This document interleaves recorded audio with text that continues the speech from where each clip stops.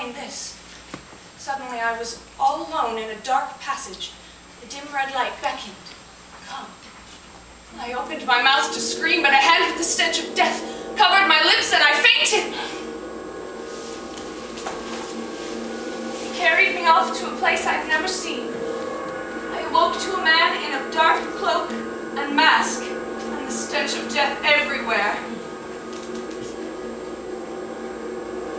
Do not be afraid, Christine. You are in no danger. Is the angel? No danger! Unless you touch the mask. You are the angel of music? A man? It's true, Christine. I'm not an angel, or genius, or ghost. I am Erik.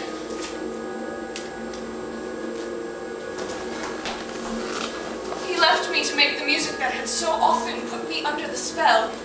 He played from the opera Faust and demanded me sing Marguerite. I complied to get a better look at him.